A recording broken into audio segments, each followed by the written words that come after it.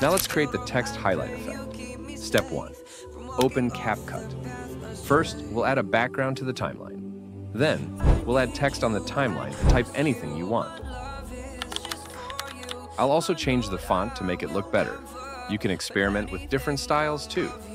Now that our text is ready on the timeline, let's move on to the highlight effect. To do that, add a new text layer and simply type 3 to 4 underscores.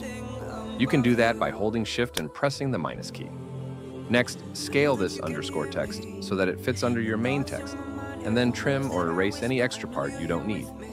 Now, change the color to red or any color you like, and align it properly underneath the main text. Once done, select Text Layer and create a compound clip. To do this, simply select the layer and press Alt+G. Let's move to the animation part.